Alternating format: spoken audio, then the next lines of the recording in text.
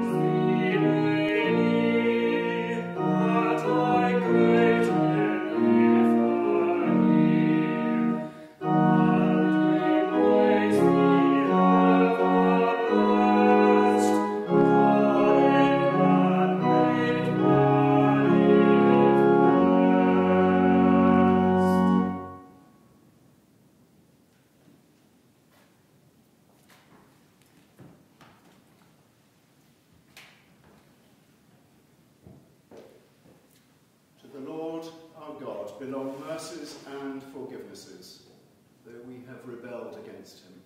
Neither have we obeyed the voice of the Lord our God to walk in his laws, which he set before us.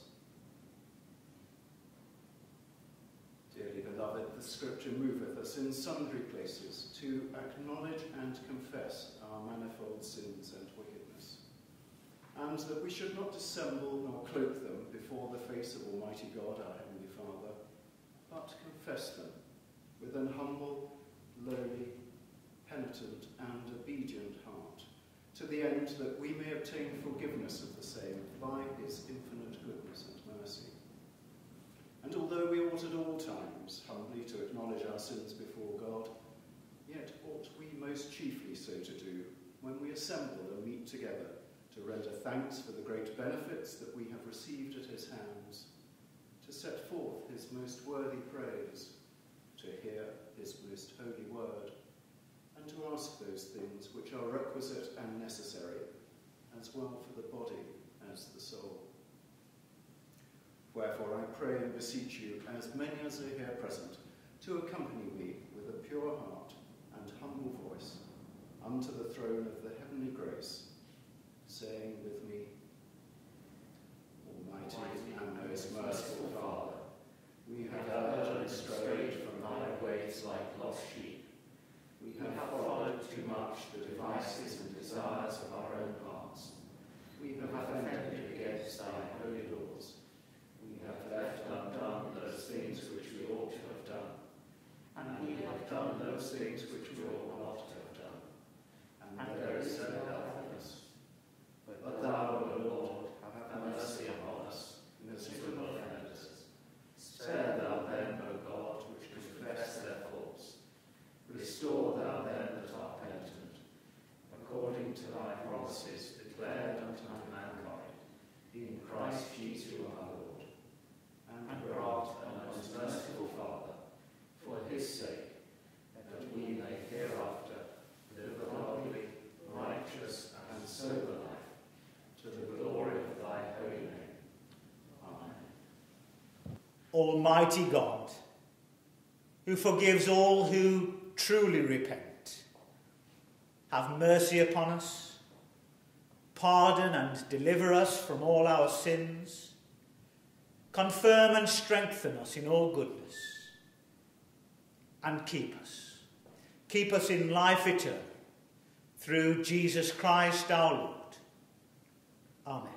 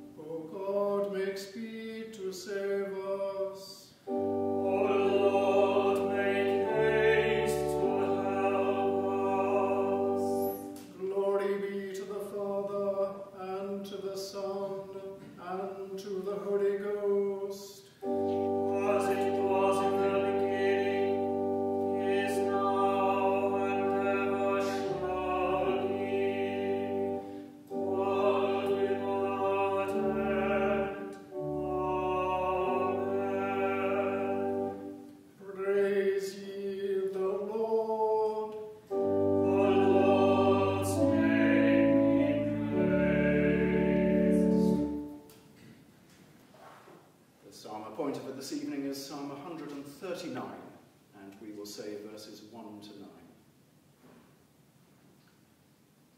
O Lord, thou hast searched me out and known me. Thou knowest my down sitting and mine uprising. Thou understandest my thoughts long before. Thou art about my path and about my bed, and spiest out all my ways. For lo, there is not a word in my tongue, but thou, O Lord, knowest it altogether. Thou hast fashioned me behind and before, and laid thine hand upon me.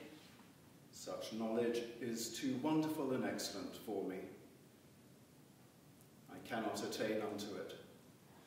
Whither shall I go then from thy spirit? Or whither shall I go then from thy presence? If I climb up into heaven, thou art there. If I go down to hell, thou art there also. If I take the wings of the morning and remain in the uttermost parts of the sea, even there also shall thy hand lead me, and thy right hand shall hold me. Glory be to the Father, and to the Son, and to the Holy Ghost, as it was in the beginning, is now, and ever shall be, world without end. Amen.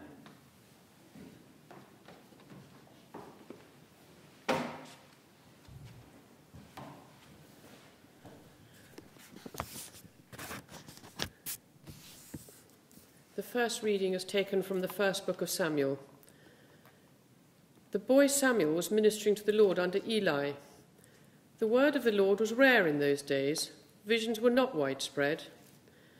At that time Eli, whose eyesight had begun to grow dim so that he could not see, was lying down in his room. The lamp of God had not yet gone out, and Samuel was lying down in the temple of the Lord, where the ark of God was. Then the Lord called, "Samuel, Samuel." And he said, "Here I am," and ran to Eli and said, "Here I am, for you called me." But he said, "I did not call. Lie down again." So he went and lay down. The Lord called again, "Samuel." Samuel got up and went to Eli and said, "Here I am, for you called me." But he said, "I did not call, my son. Lie down again." Now Samuel did not yet know the Lord, and the word of the Lord had not yet been revealed to him. The Lord called Samuel again, a third time, and he got up and went to Eli and said, "Here I am, for you called me." Then Eli perceived that the Lord was calling the boy. Therefore Eli said to Samuel, "Go, lie down, and if he calls you, you shall say, 'Speak, Lord, for your servant is listening.'" So Samuel went and lay down in his place. Now the Lord came and stood there, calling as before, "Samuel, Samuel." And Samuel said, "Speak, for your servant is listening." Here ends the lesson.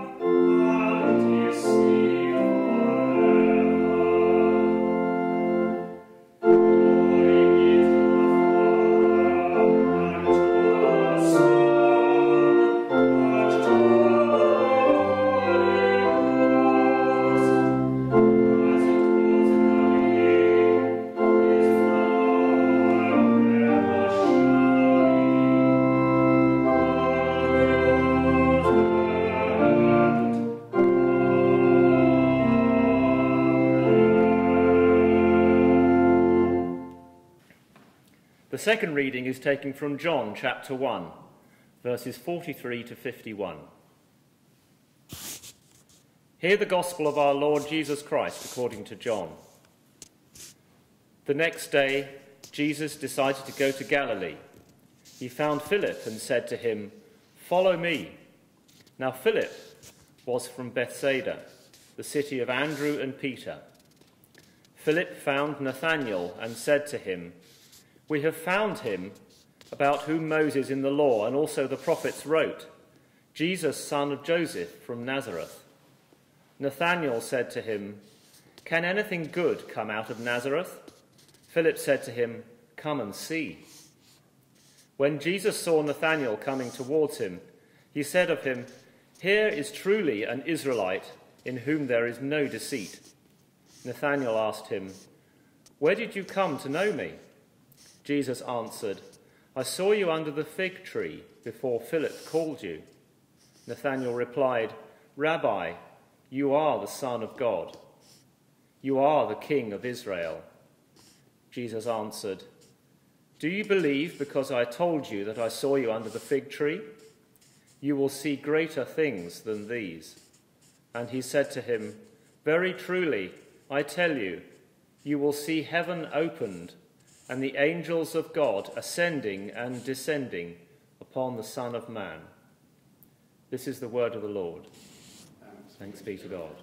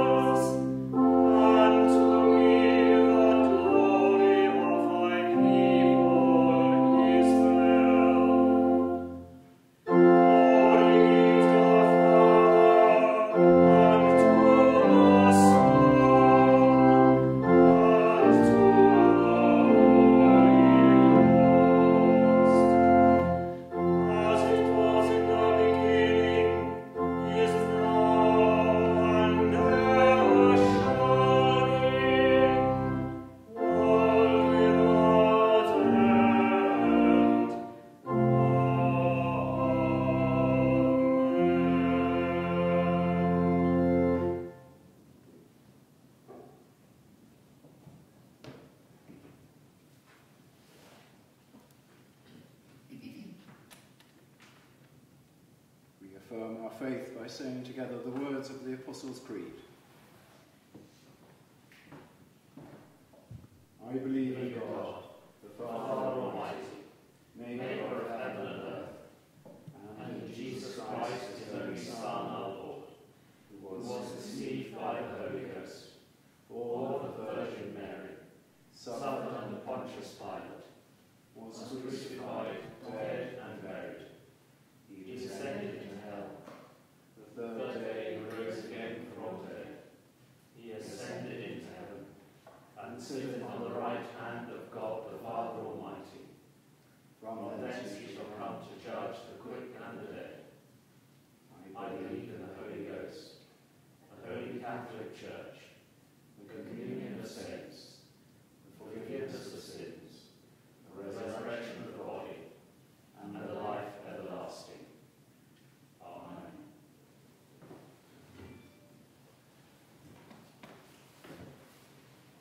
The Lord be with you. And with thy spirit. Let us pray. Lord, have mercy upon us. Christ, have mercy upon us. Lord, have mercy upon us. Our Father, which art in heaven, hallowed be thy name. Thy kingdom come, thy will be done, in earth as it is in heaven. Give us this day our daily bread, and forgive us our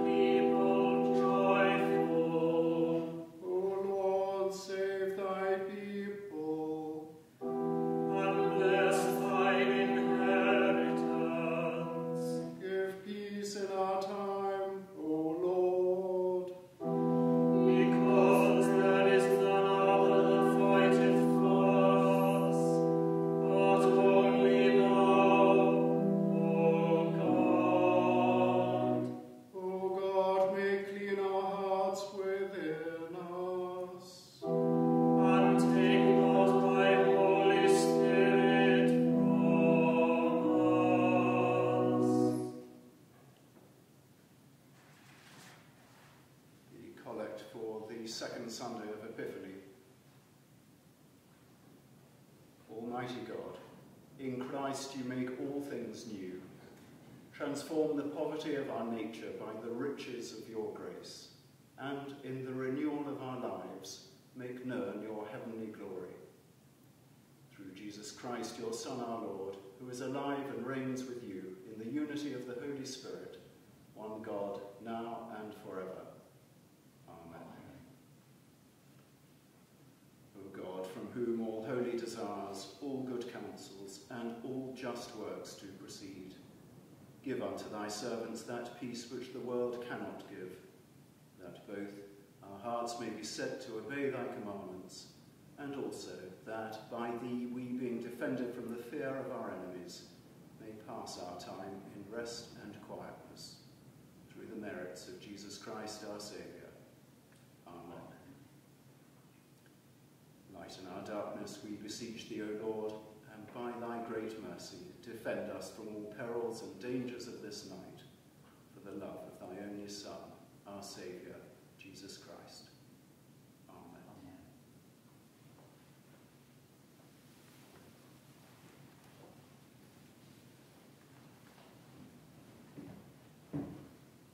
And now our second hymn, which is number 392, Lord Jesus, Once You Spoke.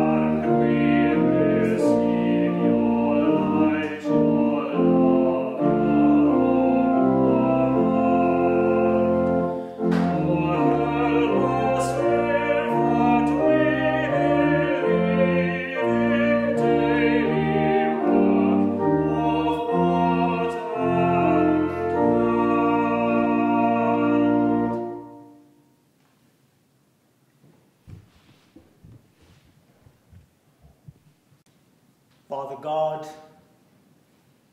open our ears and our hearts, that we might both hear and receive your word for us this evening. For we ask it in Jesus' name. Amen. Amen.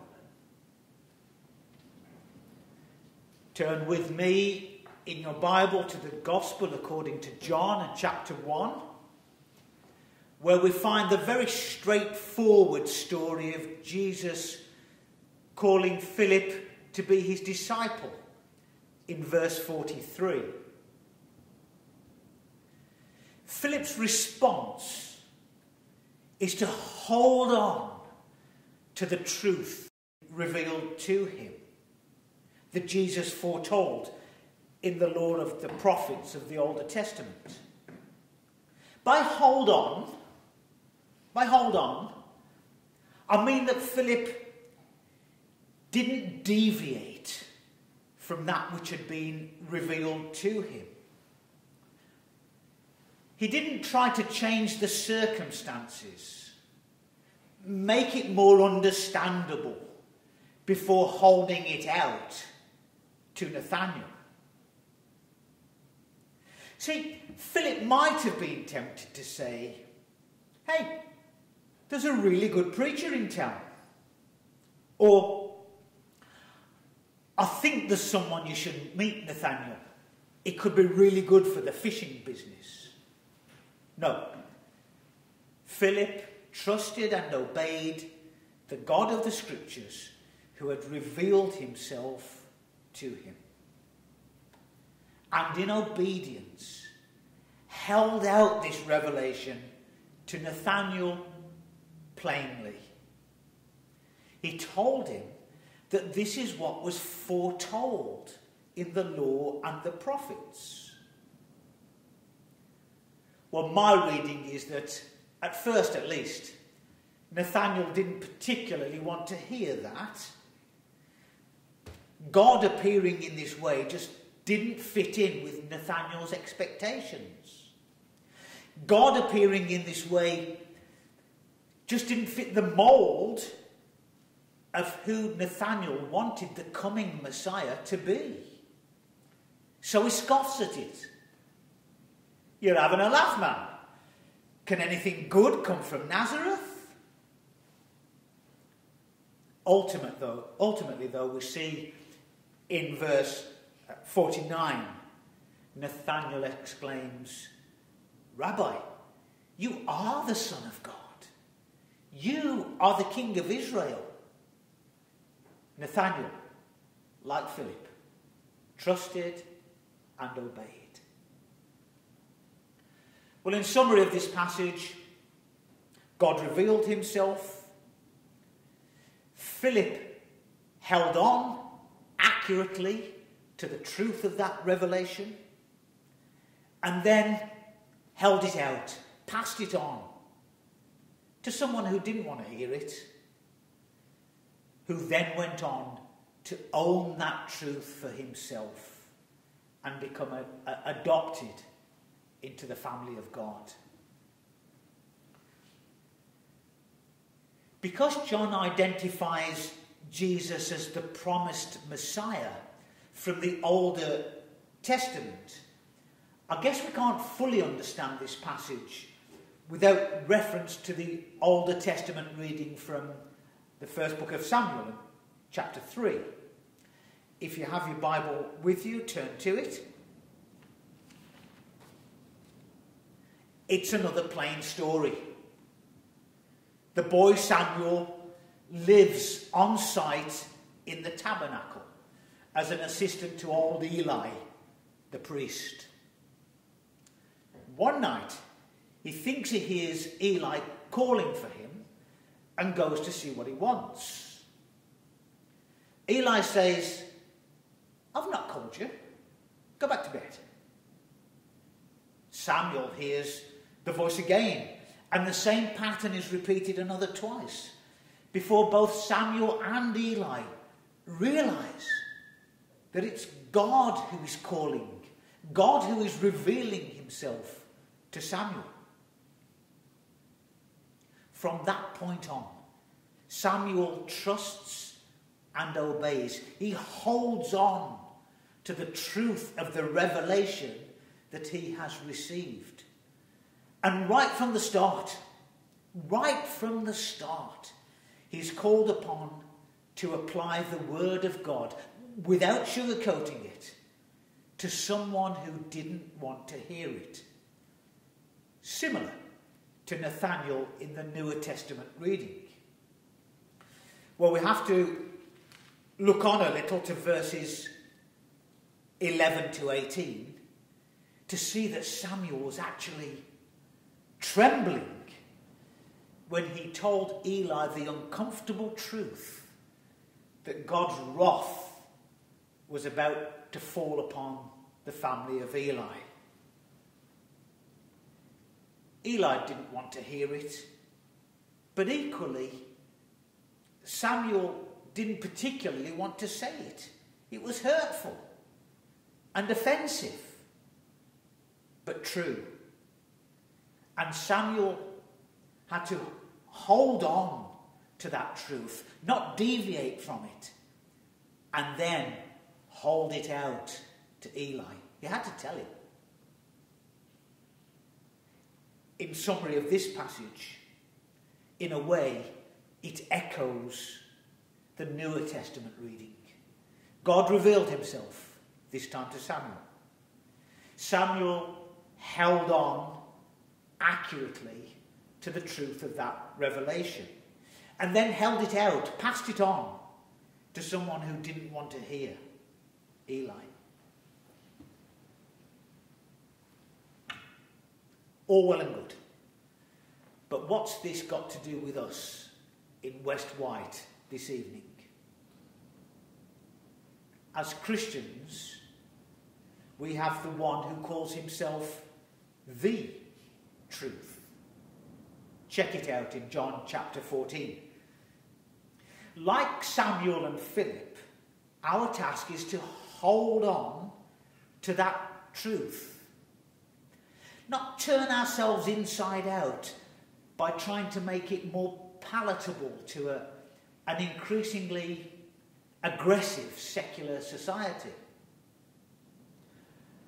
And sometimes holding on to that truth is difficult, and holding it out even more challenging. Let me give you an example. As a prison chaplain, I once had to go and tell a young man that his mother had died unexpectedly. After checking the details with the coroner and making sure that I had the right prisoner, I went to do what had to be done. I never beat around the bush with these things. I knocked on his door, let myself in, introduced myself briefly, quickly following up with, "There's no easy way to tell you this, Billy. Your mom has died." There was a stunned silence for a second or two that felt like an hour to me. Then Billy exploded. "Liar! Liar! Get out of my cell, you effing liar!" I left Billy's cell, of course. But what else could I have done or said? What were my options? Would it have been right to soften the blow, water it down by saying something like, "Your mother has fallen asleep, Billy"? Or, "Billy, your mum has left this world to be with the angels"? No, the harsh truth was that she had died, and I had to tell him, even though he didn't want to hear it. Oh, unless, of course, I just didn't say anything to him at all. I was a bit busy that day, and anyway, he would have found out sooner or later, without me having the embarrassment of having to bring the news to him. None of these options are feasible, are they? Billy had to be told the plain truth, even though it was difficult to hear. And someone had to tell him. He couldn't be allowed to find out the hard way. And for us in West Whaite, the uncomfortable truth is we are all sinners. Sinners who have fallen short of the glory of God, we're told in Romans 3:23. But the world says, "Liar, liar, get out of my life, you liar." The uncomfortable truth from 1 John is that if we say we have no sin, we deceive ourselves, and the truth is not in us. But the world responds, "Liar, liar, get out of my life, you liar." But Christians have the truth, the Word of God revealed to us in the Bible. That's what it has to do with us in West Whaite. Because when we trust and obey, when we hold on to that which has been revealed to us in Scripture, when we understand that we are sinners in need of a Saviour, then, and only then, can we point others to that Saviour, Jesus, the one whom God sent. Why?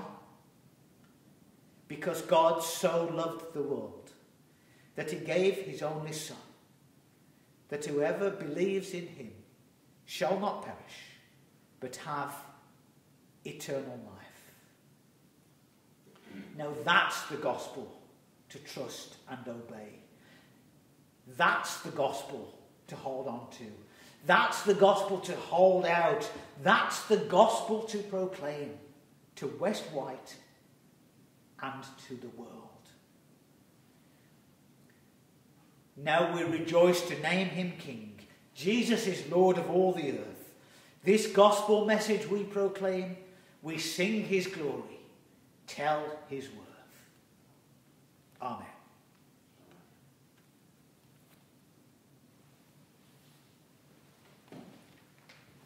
Now let us pray.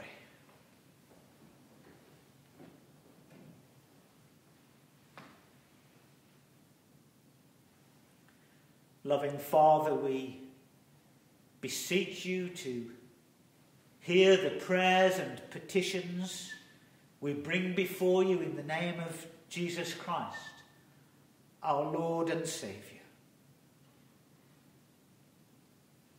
Whilst we sit amidst a season that looks, feels, is very different from normal,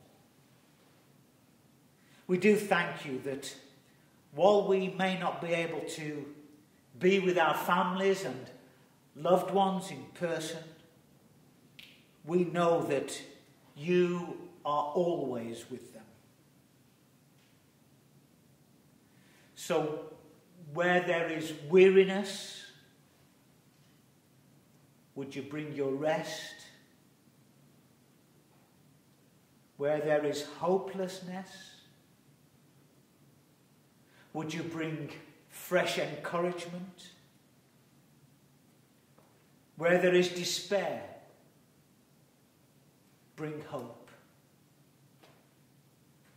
Lord, in your mercy, hear our prayer.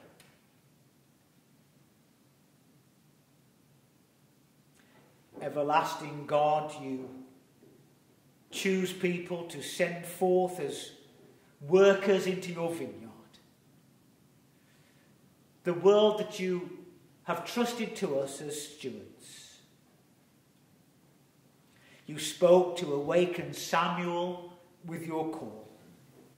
Lord, reawaken the eyes and ears of your people in West Whaite and across the world to the gospel of Jesus, that we may be ever conscious of loving God and loving our neighbour in these last days. Lord, in your mercy, hear our prayer. Merciful God, your Son, Jesus Christ, wept at the grave of Lazarus, his friend. Be with us in our mourning as we pray for all who are coming to the end of their journey here on earth, and for all those who have died in Christ and now rejoice in the fullness of everlasting life. Lord, in your mercy, hear our prayer.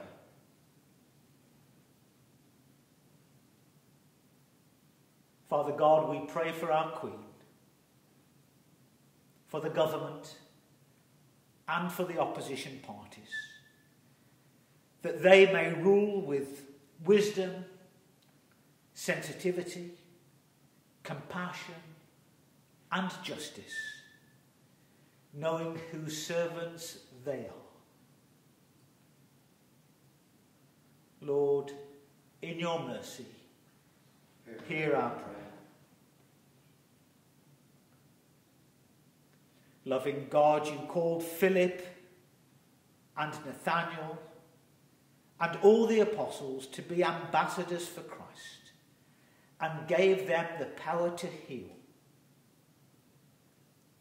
Help us to bring healing by our visits, our care, and our prayers, that we may strengthen the spirits of those we love, especially at this time when the pandemic is still so virulent and so many are affected both in body and spirit. And specifically, Lord, we pray for those known to us, those whose names locally are circulated on the notice sheet. Lord, in your mercy, hear our prayer. Father God, we rejoice in the call to trust and obey, to be united with the successors of your gospels. So send us out in this coming week to live and proclaim the gospel in West Whaite and beyond. Merciful Father, accept these prayers for the sake of your Son, our Saviour, Jesus Christ. Amen.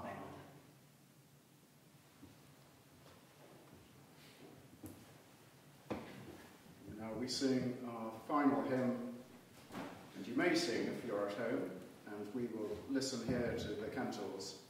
Number 142, Hail to the Lord's Anointed.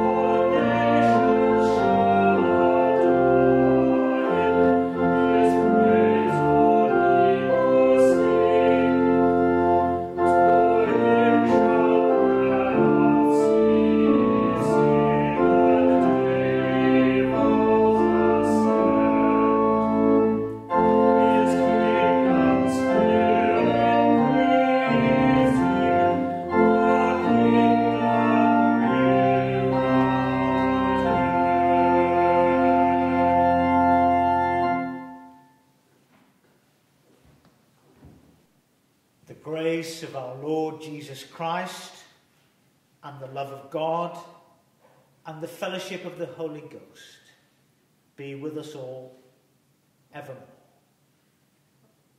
And the blessing of God Almighty, the Father, the Son, and the Holy Ghost be with us, all those we love and care for, all those we have prayed for, this night and every night.